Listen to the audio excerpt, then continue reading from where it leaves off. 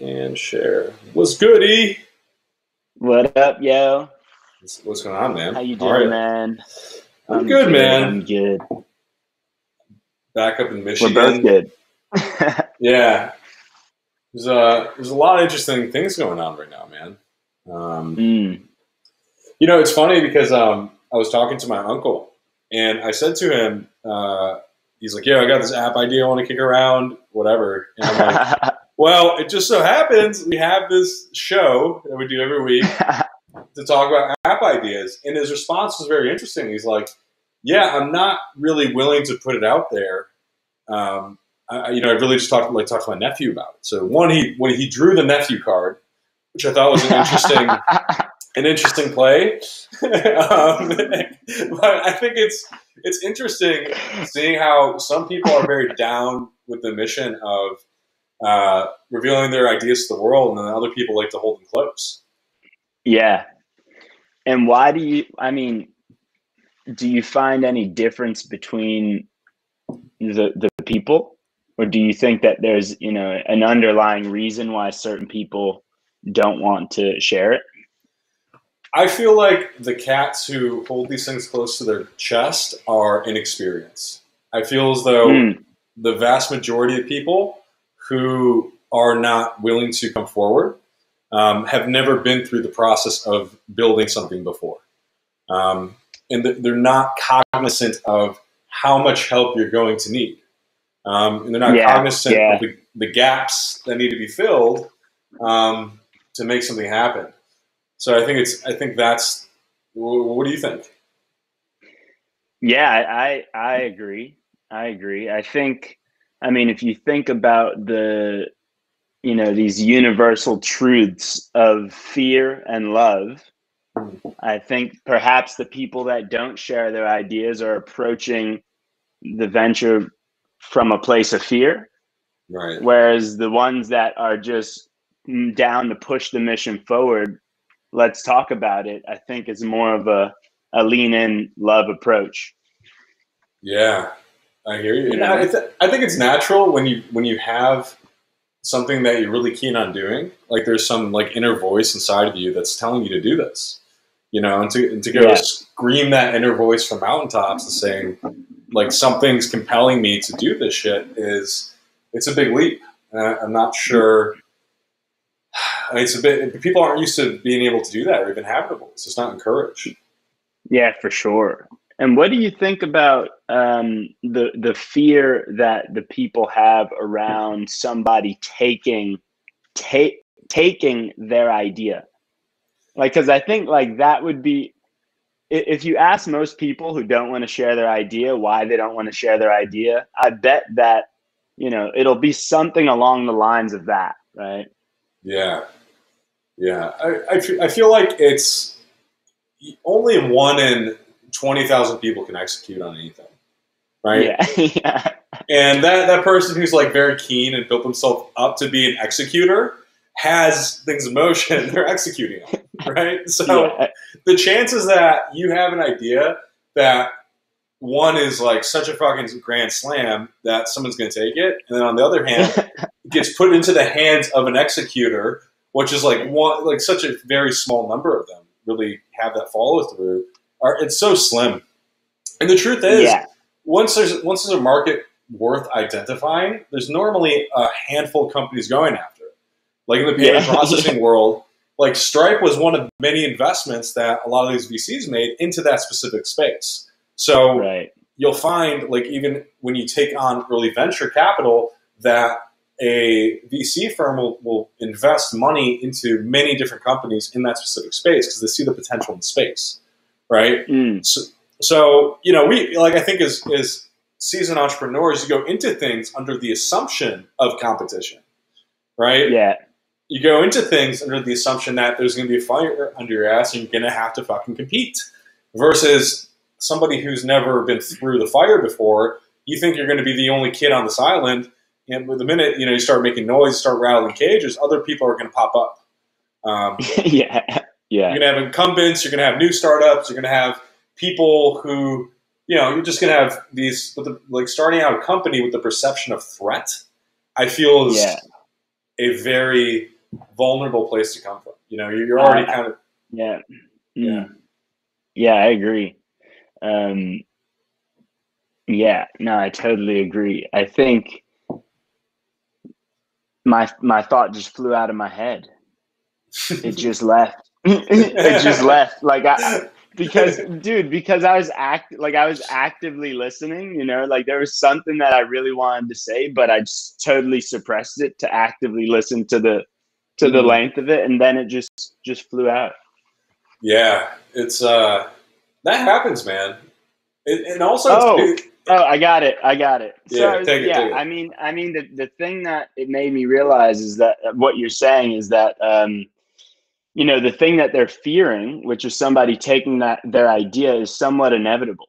You know, it's like that fear is not. It shouldn't be a fear, right? You have to embrace the fact that, you know, you're not the only person on this island. And if you think you have such a novel idea, I mean, the truth of the matter is you probably like tons of people have already thought of that in some capacity, you know, in some capacity. And then it gets to a deeper question of, you know, are ideas even property? You know, is there such a thing as like, this is my idea, when it's like ideas are a culmination of our experiences, right? It's like they're formed from our experiences, and it's like, well, is this our idea to own, right? Or does this idea exist as a standalone? Yeah. You know. Speaking of ideas, should we let Sean in? Yeah. Let's do it. Yo, what's up, Sean?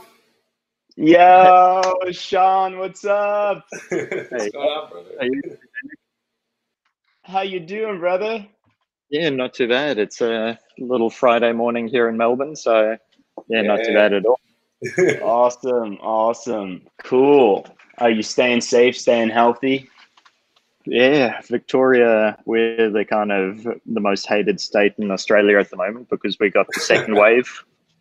Oh no! But otherwise, yeah, Damn. like in the grand scheme of things, it's not as bad as other kind of countries. I mean, I look at the news in UK and England and New York and that, so it's all relative. But yeah, we had a little outbreak where people were just a little ignorant to how it all works and kind of having massive family gatherings and going out giving granny and grandpa a hug without like the realization, like, yes, you can give it to family members.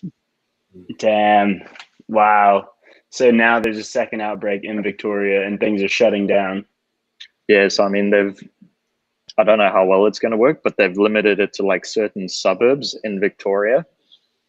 So wow. I don't know how that's going to work because people like go to gym across the suburb or like work across or go to the local like supermarket or hardware store across there. So, and then it's just human nature at its best. And people like, firstly, there's like racism, xenophobia, sexism, whatever it is. Now it's like you there on your side of the suburb, you've got COVID and we don't. And so, yeah, you're idiots. Yeah. It's like it's one person that's ruined it. And it's like, yeah, maybe some suburbs are like, that's more likely to happen. But it's like people then just, it's them versus us. It's like, For just sure. because you're on one side of a road and not the other, you're on the bad side of the tracks now. That's interesting. Well, and how Sean, about you guys? Welcome, man. Welcome to the conference room, to the whereby no NDAs. We're good. So Nick is currently in Michigan, and by the way, Nick, Sean, Nick. Nice to meet you, so Sean, I met Sean in Melbourne. Nice. While he was doing the Wagon coding bootcamp. Oh damn! All right, so you're a former student. Awesome. Yeah. So we did the like January intake. Since then, they've had a part-time one finishing, and then they even did one during the full-on kind of COVID lockdown, purely all online and remote. So that's crazy to hear. Yeah. I love that they're keeping it going though. You know, like even though everything's going down, Like, we have a mutual friend, Bernice, who just took a flight to Brazil to do it down in Rio de Janeiro, and she's doing it from her apartment. Wow. Yeah, it's a tough travel. And then, she got stuck in Lisbon for like 3 weeks, man. It was an interesting stitch. Yeah, so we were like the last safe intake, I guess. Yeah, but that exactly. being said, that was like the last in-person batch. Man, possibly but then, ever. like, after that, well, like, they really did well on this like digital course. Like, it was a really good group, and like they managed to scale the technology and the courses. Like, Wagon's just set up where they record all of their sessions and that, so they've got French and English. Who knows what other languages will be in the future, but yeah, they did really well. And like the TAs, the teacher assistants, would come in and help out. So yeah, like, I think a lot of our batch and that like really struggled afterwards, because like, okay, now go out and network and see the world, and you're left with no structure. It was like, for sure. People love that structure of like coming into a virtual boot camp every day, like achieved more than 99% of the world, even though we achieved more than that most people like during the boot camp in person. But it seems like they got a lot out of that time, whereas a lot of people are just like left feeling pretty flat and kind of confused. Yeah, it's so impressive how quickly Wagon responded to the situation. Just that the fact that they're running a global in-person, boot camp, and they managed to create a scalable system online and still get that same level of execution and same level of learning, which is pretty amazing. Yeah, so they had their pitch night all virtual. Like, they came into the space because it was opened up again, but did it all like no crowds and cheering, and yeah, kudos to them. Hell yeah. Cool. All right, so let me tell you kind of how this works. It's not too formal, no not too much of a structure, but really Nick and I we've started hosting this webcast and looking to support entrepreneurs, support creators, support makers in any way that we can, and bring value through, whether it's creative input, strategic direction, technical things. So it all starts with you telling us what you're up to, and then it's kind of just like a jam and a dance from there. And hopefully you'll be able to walk away from this having taken some value from it, and having maybe a clear understanding of something that you in question of.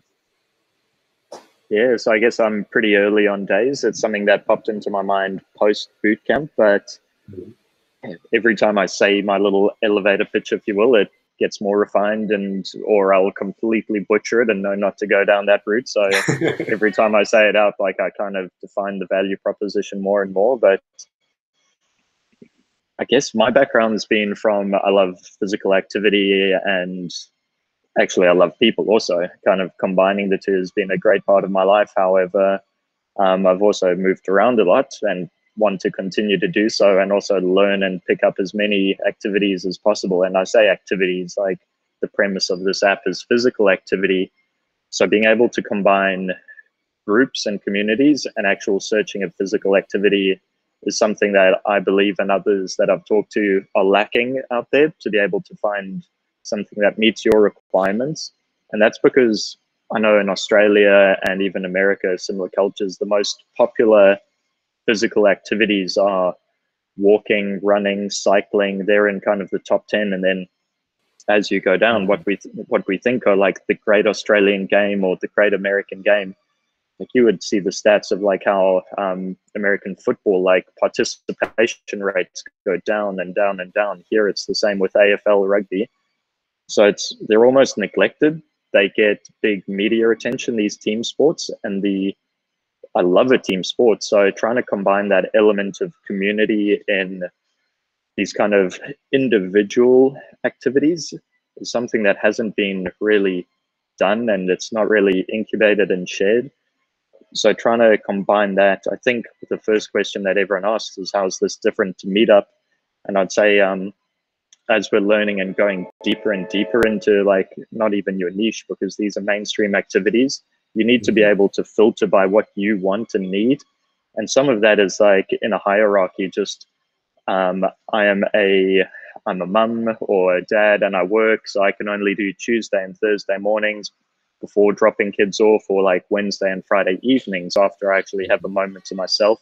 I live in South Yarra, or I live in a certain suburb. I can't take a half-hour drive to get to my local training ground or a gym. So being able to actually filter based on those, and then even things that make you comfortable, is this an elite level one? And be able to combine that and share more about your kind of coaching or community philosophies and your values. So there is an overlap with Meetup, and it's a sense of community and belonging.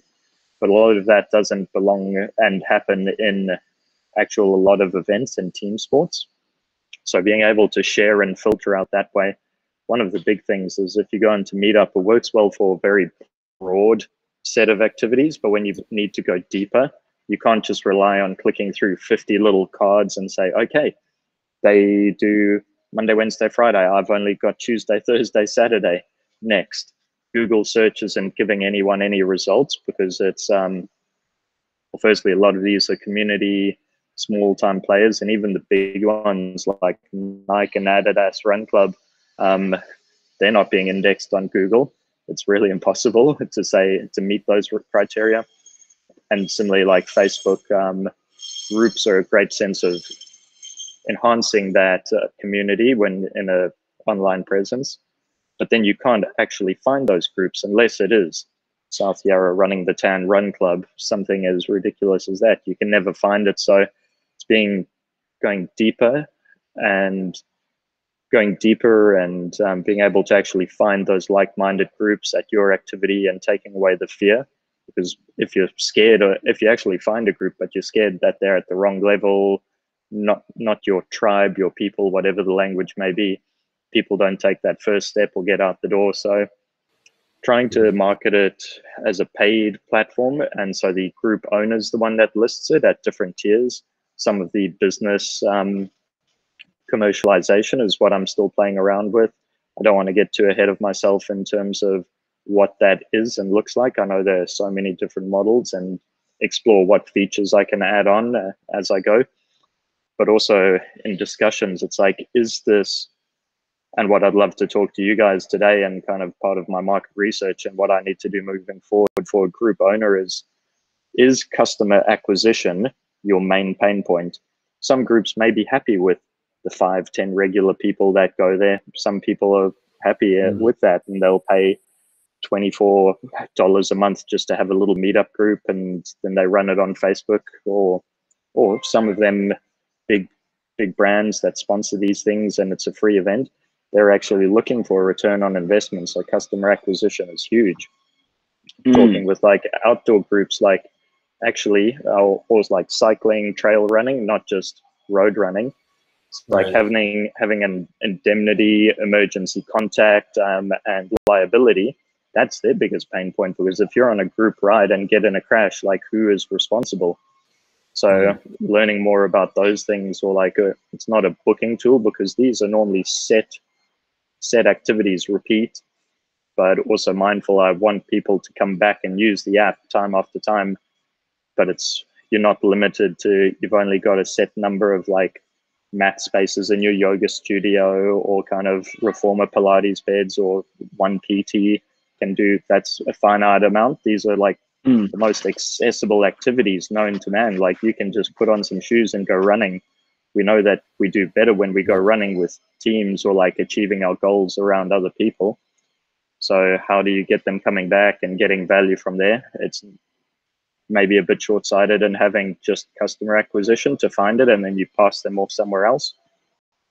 Right. So I think that's a very big encompassing with a couple of questions that I'm grappling with at the moment. Cool. So just to kind of recap, it's at the core, it's building community around activities. Yeah, so I think at the moment it's even finding communities around physical activities, and even Gotcha. more specific to that is physical activities that aren't location specific. So it's, you don't have to go do your hockey training, or you don't have to do basketball training at a court or a swimming pool or at a certain Right. oval on a certain time. It's like, well, Tuesdays we're there, Thursdays we're there. That's what makes it so Right. fun and accessible. So Right. So it could be walking, it could be running, it could be hiking. yeah, so the reason there's such popular ones is because there are no barriers to entry almost, but because of that wideness, there are lots of groups and it's just clutter. So people, yeah, they can't grow their group, or they can't find a group that's specific. Whether you're, and the part I was saying about sharing values is, I know some that are very community minded and open, but then some of them, the one I love, it's unapologetic pursuit of performance. And it's like, well, guess what? If you are just a little casual runner putting on for the first time, like, don't go to that level. Yeah. Okay. Cool. Cool. And what inspired this idea originally? Like why are you gravitated towards this? And Um, what, like, do you have a specific pain point you want to solve for yourself, or it's something that you identified? uh, so as a personal level, like not being able to find a group. So Mm, I've moved, as well as like I used to play rugby. First thing I did was search mm, for a group, for a club, and guess what? There's one league, so it's one website, and then you just branch out there. There's no mm. like, if you're looking at running, like everyone says, like just put on some shoes and go running. Like doing it with other people in a setting is much better. But like, I'm not joining an athletics club. Running and Yeah. athletics aren't the same thing. So it's like there's no central body. So I've struggled to find that, and a riding group per se. So that's where I Right. do believe having a free tier, but and you scale it up is really important. Unlike Meetup, it's just if you're an elite Meetup group or a free one, they changed their model to, it's like 25 bucks a month. So it's pretty steep, I'd say, for like just a little community group where they're only charging like 50 bucks, 100 bucks a year, Yeah. or completely free. And then you get like coaching. So Wow. Okay, Okay. And the go go for ahead. it, Nick. No, keep on raveling the yarn ball, man. Keep going. Oh no, I was just gonna ask if these community owners, are they saying, okay, well, I'm creating this community, right? The people that are starting the community, I'm creating this community, and we're gonna go running on Tuesdays and Thursdays from these times. And so yeah, I, as a person kind of coming and looking to find a community, I can say, that seems to fit with my schedule, and I'm really resonating with those values. I'm going to join. So basically, yeah, the question is, it's the community owner who sets those intervals and activities. yeah. So it's like, Okay. but how do people find their schedule, let Yeah. alone like, if you like, and I am kind of wanting to focus on that community aspect, and it's like, and there are bigger aspirational things, and like even talking about like what is an LGBTQI or kind of like female friendly group and all of those things, like Yeah. getting down to like those more Right. niche pain points. But it's like, it's not just like every group is the same. It's like, I'm staying away from the word tribe, but like the thing that people talk about is like, what's your tribe? It's like, Yeah. who are your people? So there's that. But yeah, it's pointless if, guess what, I can't go on a Monday, so guess what, I'll do the next best thing that meets those like filters. Right. Okay. Well, I think, dude, I think the concept is awesome. I'll just Yeah, say that, right? Like, I think the concept around building tribe, or community, building community around activities, right? yeah, Simply is, I think, a powerful concept. yeah. Um, So it is. It's pretty much Nick. You wouldn't know this, but it's like straight out of the Wagon demo day. It's a marketplace. Like it's a many to many relationship. Hmm. It's like it's a transferable concept on anything, and like even looking for a shared working space. I'm in Inspire 9. Like there's a platform that like you go list your shared working space, and it's like, instead of like values, it's like, private meeting rooms. It's like boardroom tables. It's like, what are those things? Like, not every working space is the same, and not every activity group is the same. So being able to search deeper rather than just this wide search. Yeah, well, it's interesting because what you're kind of doing is you're unbundling the existing Facebook groups, right? Like there's going to be a group of Facebook mindful photographer runners in your area, right? That you have all these little niche communities, all focused around this concept of we're going to do some level of activity in a novel way. So what you really want to focus on is, how do you build software on top of those existing groups, like the Facebook groups, the Reddit groups, the people who are very keen to get themselves dirty in this way. One of the interesting models I've seen recently is a platform called lunchclub.ai. So it's a invitation-only network where you can come on and it basically asks you, hey, do you want to meet an interesting entrepreneur from your area? And I think it's very interesting because, schedules do shift, especially in COVID, right? Where every single time there's someone within my desired category of person based in Los Angeles who is a software engineer, is an entrepreneur, is interested in spirituality. When that person pops up and available, they actually shoot me an email saying, hey, are you interested? Right? And so it's a constant conversation with the platform to ask if you're in. Right? Because that's kind of like the way I used to think of it. It's like I like doing acro yoga. So it wouldn't be far-fetched for me to say, hey, let's organize an acro yoga class and then go into this platform where, I don't have to like pull people from Meetup or like say, hey, join this group. It's like I can then pop on, pay a fee, and then tap into all the yogis in my area to potentially get a viable group together. That's the way I imagine using it. And I would pay money for that. I mean, the prospect of organizing around an existing community.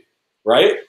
Yeah. Yeah, I would too. Because I think the two interesting pillars to me that stand out are the values, right? You say because that gives something for people to resonate with and gravitate towards. And then the scheduling, because that makes it tangible and actionable. So I think those are two interesting pillars. And I think those two pillars alone are a differentiator from anything similar to Meetup, right? It's like zoning in on those two aspects because the values and the niches of the groups, it'll just allow the strongest communities to form by placing values in that conversation. And then the scheduling bit is also going to be, part of your value proposition, right? Your unique value proposition is going to be that piece of that tangibility, right? Of just here, we have this community, we're on these values. But I will say that, I mean, is there, and this is more of a question, right? Is there, you try to build something for everybody, you build something for nobody, right? And so with by opening it up to all physical activities, do you think that every physical activity has the same requirements in terms of meetups or time or locations, or is that something that you found to be consistent across activities to a place where you feel confident enough to roll it out for all activities? So to begin with, it's very much a focus on running, walking, cycling, because those are unlimited kind of physical locations. So the location barrier is a whole lot less. And based on kind of, I've done 2 of those extensively, not so much the walking. I mean, bushwalking and outdoor activities, definitely something that I've done, but not in a group activity. See it all the time, so it's pretty transferable. They may have a different requirement list. But keeping it locked down to those 2. And it's because as soon as I start going into gyms are a big one, or your CrossFit, or comparing it to say a CrossFit or a yoga studio, they can only have 20 people at one time. So they go into mind body. and you have to make your reservation. If you don't go, you get a black dot to your name. Whereas this, one of the things I'm trying to overcome is you don't want to force someone's hand into going onto this app or like site every time to register for it. It's a bit of overkill, I think, and it's maybe a pain point that someone uses. Eventbrite, you can scan people into your events, but these are like very low impact. It's like you pay an annual membership, and guess what? Come along to as much as you can. And there's no kind of, well, you don't have to worry about coming into like our gym, our facility. It's like we've got nature. It's pretty awesome. So it's trying to figure out like, okay, these have those, yeah, lack of barriers is making it so accessible, but having an abundance means nothing gets found. Yeah, so trying to grapple with like, okay, if you're a gym, you pay someone to go, like you pay an app and that's your booking or schedule tool. And then that like syncs up with your calendar, all of those things, which we could easily do. Not an MVP kind of requirement, but how do you build value on the platform where you don't require people to come back and make a booking? It's like literally, I go to the same running group every Thursday for an entire year, or every Wednesday I meet at that cycling group. It's like, how do you build a brand where you're just finding something? And then I'm not trying to compete with Meetup. I think has done a terrible job at building communities online. They also say their mission is to build physical communities. Like their discussion tool does nothing. It's like, what's the Zoom link? Or I missed this. Is there a recording? That's the community building. So it's to be able to find a community and then you pass it over to Facebook, pass it over to the physical interactions. It's like, does that mean there's enough of a presence and then actual like enough of a value to monetize? These are the questions I have to answer myself also, but like, how do you make the tool a little more sticky? Like getting people to use it, click through, is it blogs, articles, what it may be? Well, a thought occurred to me as you were walking through, trying to figure out what that model looks like. I have a big hypothesis that I think will be, especially like during COVID, is a lot of these trainers, a lot of people who have the networks to lead these sort of groups and the skill set to have, a biker group or a running group or X, Y, and Z, they're looking for new opportunities to take that hobby or something they're very passionate about and turning it into a job. So one of the things that occurred to me when you were walking through it is, one of the things I'm trying to think of is, what's a splitting head migraine with what you're doing? Like, what is something that is keeping people up at night? And everything feels like it's very community focused, it's very soft. Like, it's not solving like a very hard problem. With that said, one of the like general splitting head migraines, I know a lot of people are passionate, especially about fitness and a lot of other things, is how do I turn this into a job, right? A lot of people do the yoga teacher training. They'll take these steps to turn it into something that's viable. And a lot of them are, what you're describing to me isn't only, places where the location differs. It's also, like what you said, there's no centralized hub, right? There's no go-to strategy of, I love running, I love cycling, and I love walking. How do I transition this into a sustainable business? That's something that I haven't seen done before, and I could even imagine this being a place where I can go on and create my own group, right, that's paid, and have people on a weekly, monthly, annual subscription to subscribe to the opportunity for me to lead those groups. Because, dude, I know the best hiking spots in Michigan. I spent 3 months, I'm not fucking with you, literally in a float tank and hiking all of southeastern Michigan. If I could like organize one, say, hikes for entrepreneurs, where it's like on a bi-weekly basis, I would charge $300 a month for that. I think it would be worth it. Yeah. I think that's maybe, sorry, go on. No, go for it. I was just saying, like, maybe I am trying to like, I talk about finding a niche, but maybe I am still going too broad. Like, that's the niche, like people that want to scale and professionalize and monetize. And like talking to my sister, who's like very much on the socialist spectrum, she says like, oh, I'm worried about like, but she's like, I hate that Meetup started charging, and it's like groups, and it's like a lot of them are like balancing that. Yeah, when I say community, there is a difference between like a big selling point and is like, I believe in the physical and emotional benefits of one, exercise, and two, like actually having a community. So it's like something that like I have to come to terms with. Maybe like if I'm not charging and people aren't charging them, it's like I believe you can put a dollar value on value, a dollar figure on value. And it's like, and definitely. then scale to that, because otherwise, guess what? If I crash and burn and die, no one benefited anyway. So Yeah, I think when Nick was making the point around that, people may want to turn this into a sustainable business, right? When he was stating that hypothesis, it made me think about Mighty Networks. So that's another one that you want to jot down. So you have lunchclub.ai, you have Mighty Networks. Mighty Networks it allows people to build and host communities online.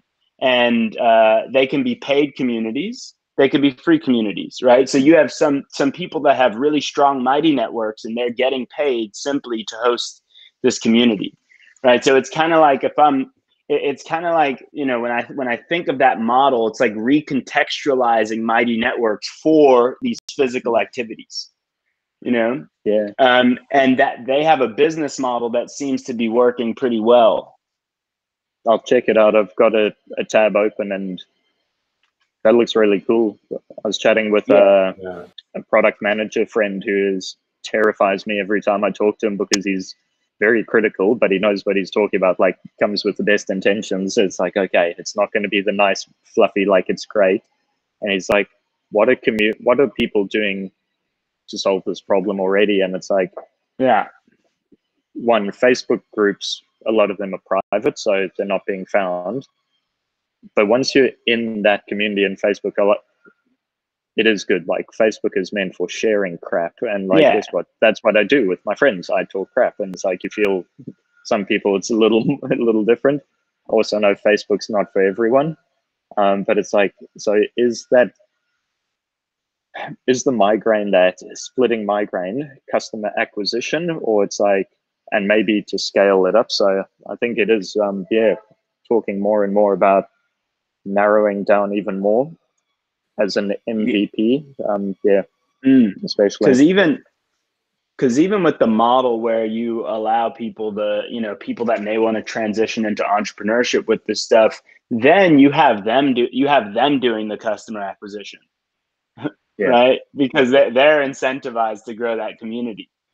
Yeah, right? And one of the first things, you probably remember Marty, but he's like, it's like, is customer acquisition the pain point? Like, if you really wanted to scale and monetize this, like, would you just get a little WordPress site and pump a lot of money into Facebook advertising? And it's like, that is, and like I've called my competitors Meetup, Squarespace. It's like, but it's like, still, I believe being found is the biggest pain point for a lot of people, especially when they're new or growing or have a high turnover, which Marty talks about, like because he's at a university, so it's just students rolling in and out. So some more hypothesis to test. What was interesting was you go on about like customer acquisition costs and using Facebook growth marketing.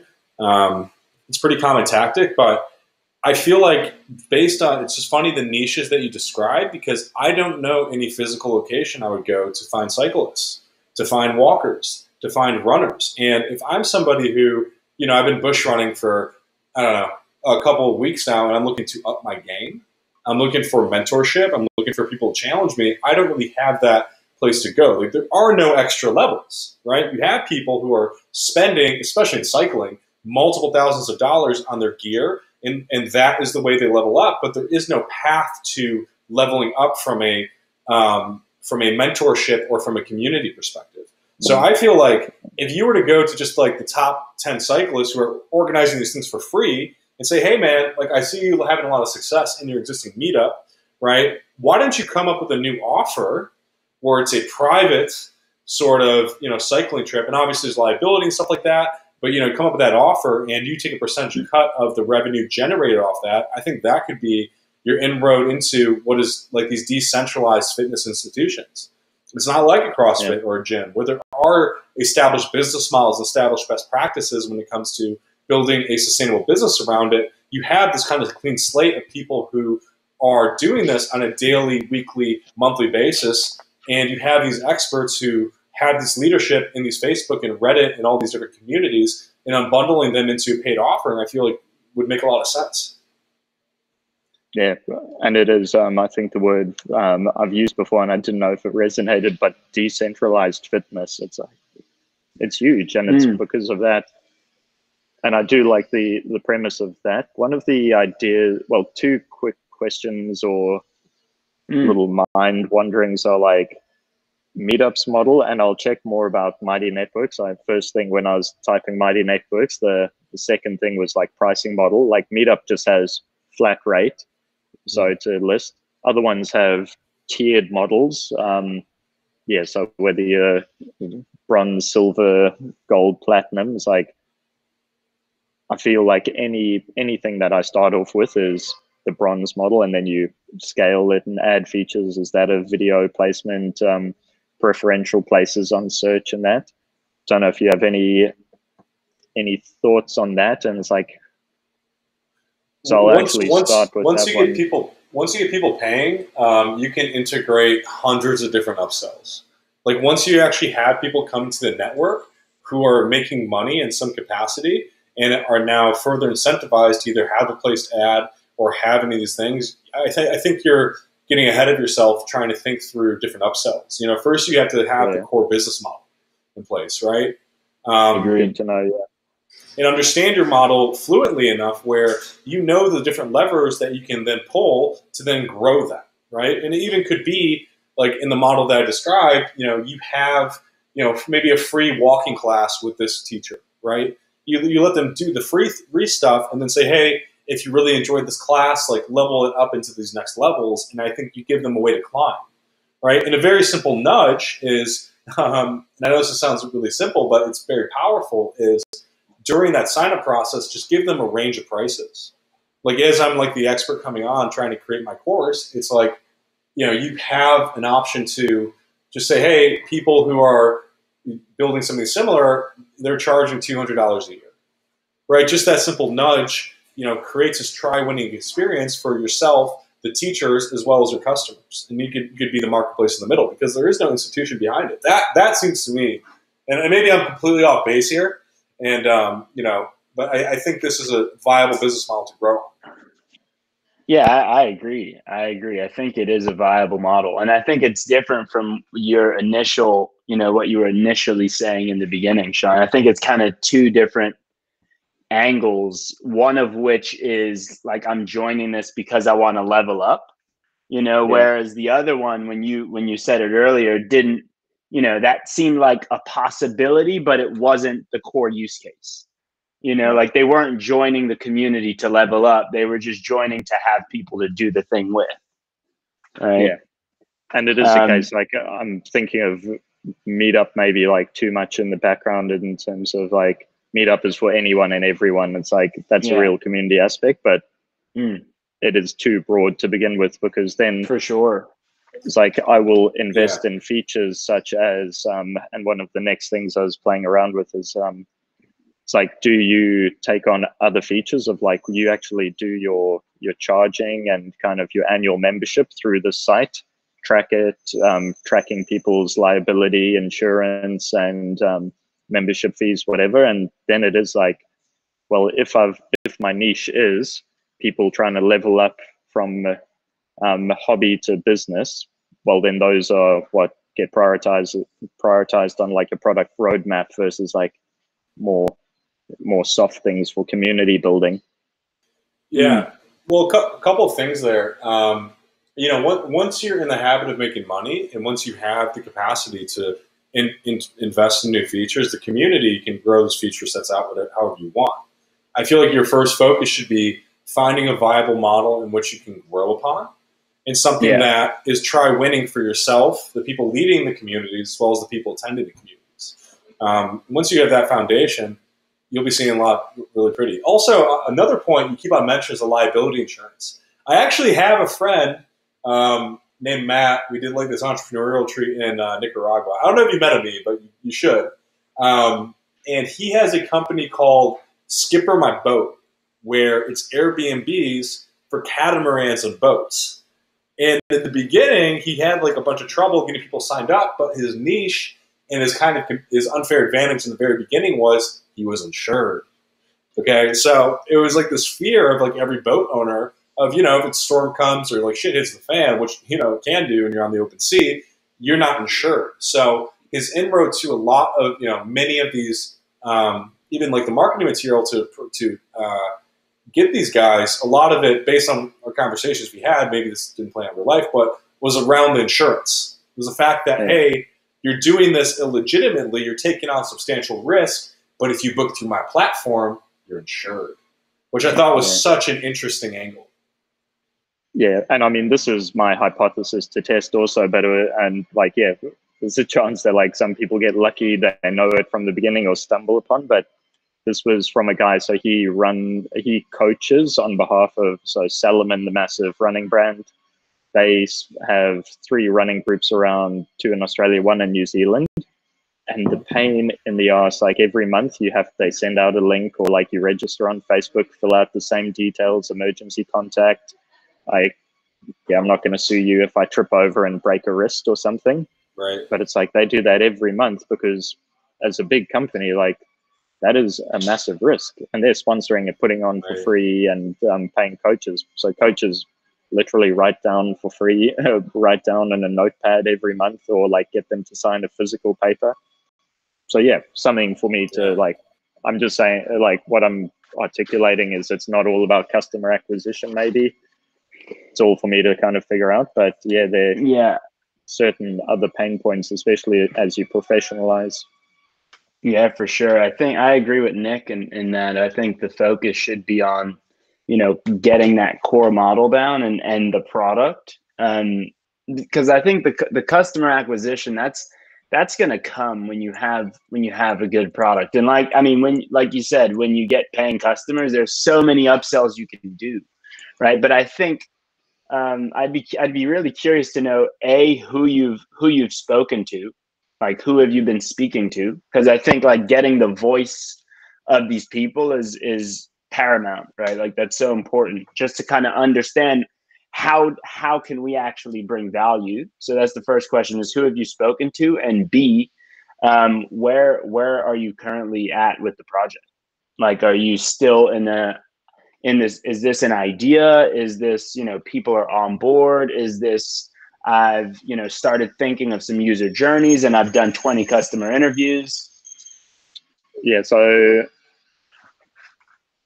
playing around with, in terms of like testing the premise and the like value proposition from a user point of view, it's been talking to colleagues, friends, family. So like there's a pain point out there of finding the group. What I need to do more of is talk to the actual group owners. And yes, they're the ones that are going to be hopefully pinging out their credit card details. So it's like relaying what their customers want. They probably know more than, they definitely know more than I do. So it's one of those, during COVID, we don't have any groups. So reached out to a few, some of them are the coaches rather than the group owners. So need to scale that up. With regard to where the project is, written out a bunch of user journeys. I had a good catch up with Sai the other day in terms of like following more of a strategic roadmap, and constantly learning, reading, figuring that out. But have a lot of the UX, UI, Figma designs. I'm at Inspire 9, a shared working space here, Nick, and got 4 volunteer coders from the Wagon. So that's been really good. So Nice. I'm paying for desk space. I'm like they're coming in here 3 days a week, actively encouraging them to also not spend the entire day on this. So I can't guarantee a paycheck and a roof over your head. So trying to build that. So it has been like, this is, what are you after? It's like, if it's a portfolio piece, great. If it's literally getting out of the house so you can see another human post lockdown, that's been the biggest selling point. I was like, oh, you can do this at home. You don't have to get out of your tracksuit pants. They're like, no, get me out of the house. I want to do this, something. So learning and driving, that has been really good. So actually, yeah, pretty much finished setting up the back end. And this is all for setting up the back end of a very much a MVP minimal viable product. Sure. And it's like, Eli, you'll know, this is pretty much Airbnb week. You can create a listing, you can edit a listing, you can search and find it, you can join it. Right. So I mean, that's a quick and dirty product there. And then like adding those other integrations are the take a breath and really start sharing that. Yeah. Man, I feel like, when you think about like through models, it almost feels like this is like a Podio. Like this approach that I keep on like coming back to. Podio allows me to create a course in a very structured way. And Podia. Yeah, Podia. Sorry. Yeah. So, Podia.com. It gives me a place where I can like create my online course, charge for it. It's like all encompassed in one platform. My friend Danielle made a course on there.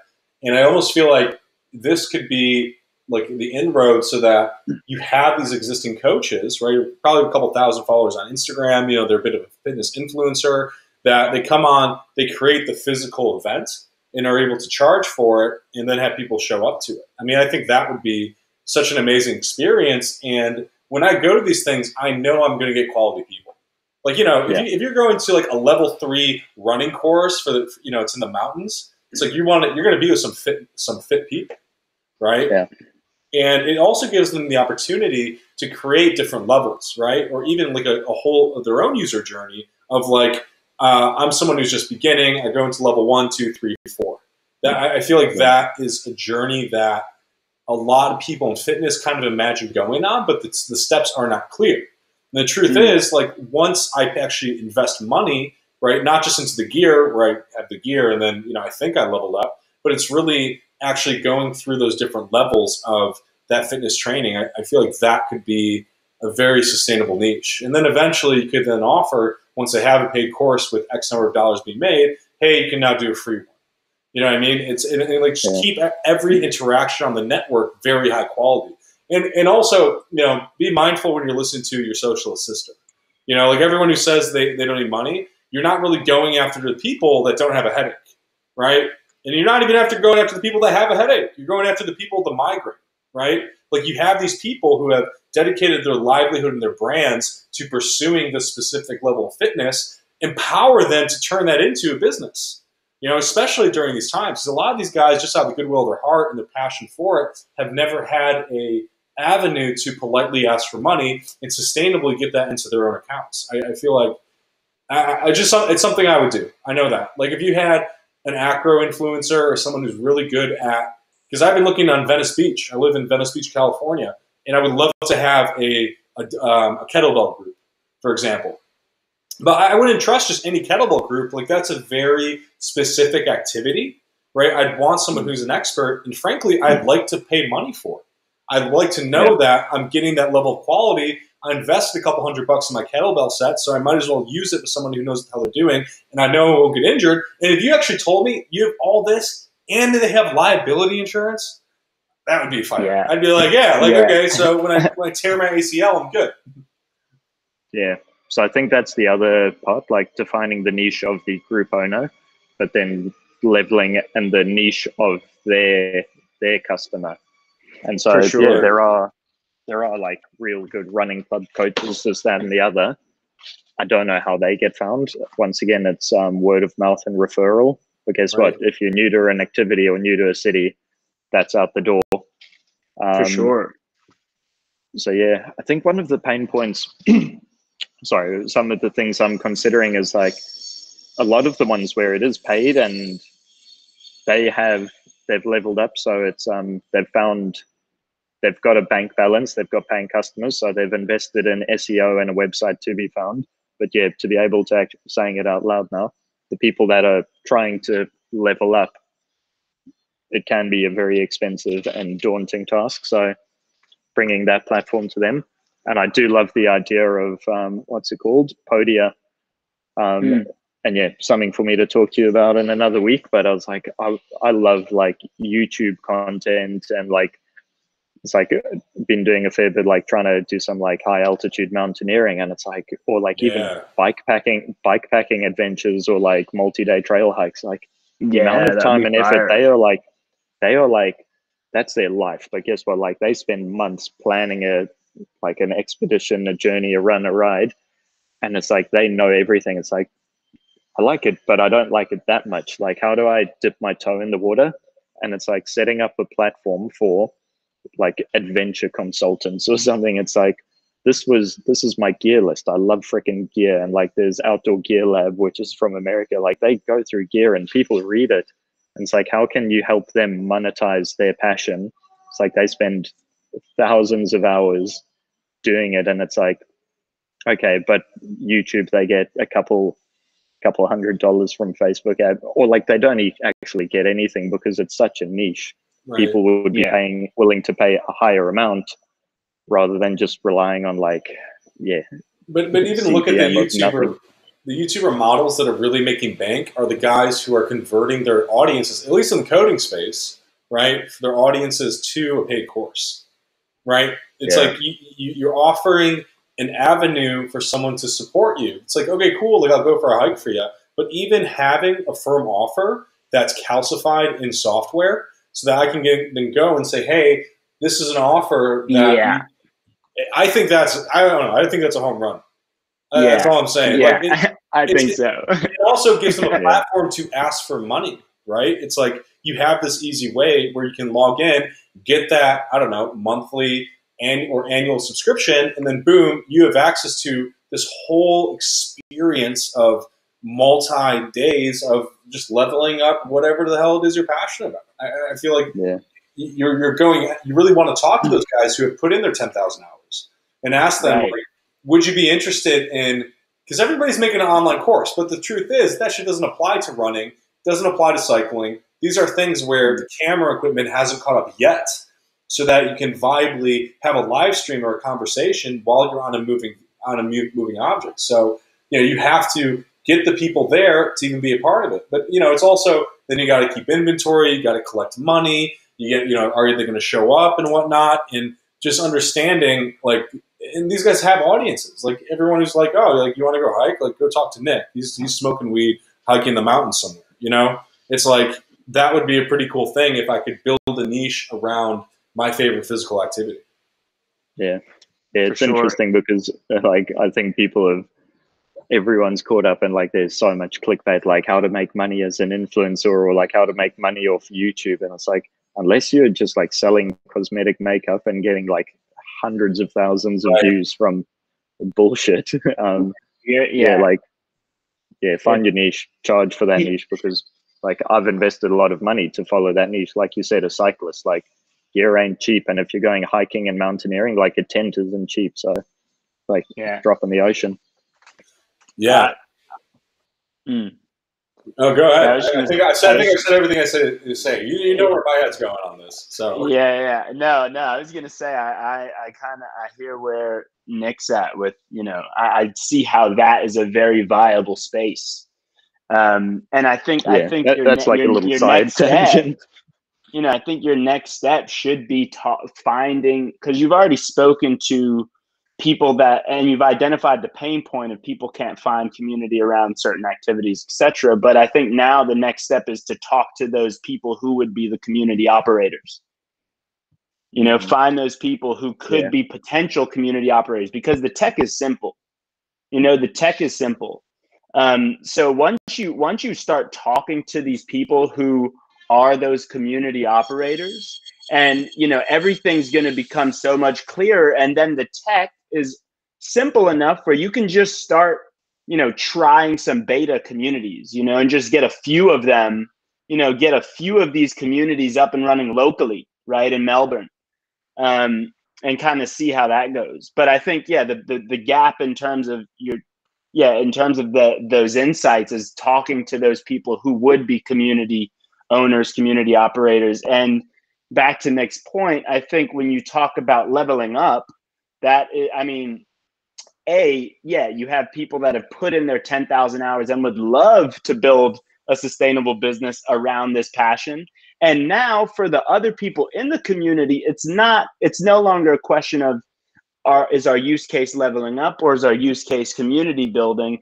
But now they're able to build community through leveling up, and it's like the community will be intrinsically part of that model if that use case is on kind of leveling up in a way.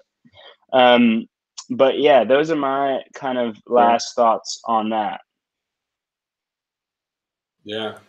Yo, Sean. Nick, anything else? No, I'm good, man. I think I've spoken my piece. I appreciate you coming on, man. I hope you got some value out of this. No, it's been awesome. Yeah, appreciate it. I'll let you know where the brain goes. And yeah, like I love business. I wasn't afraid to say that I was one of the worst coders in the bootcamp. I didn't go in there to become a software developer. Like product management was more of like a transition, or like to be work in startups. Like I love the value and connecting it, and it's like often look like how can I grow other people's passions. Like I get more excited about that. Like I read, I follow business, I love technology. It's like, but this is a scalable and sustainable way to do it for en masse. So yeah, I really like it. Thanks, guys. Yeah, awesome. I appreciate it, Sean. Thanks for coming on, man. Thanks, Sean. Cheers, guys. Have a good one, and a happy Friday when you get there. Yeah, happy 4th. I don't know whether it's Australia, but here it's a thing. See ya. All right, cool. Well, I think it was fun. Good talking to you. So we're still recording, right?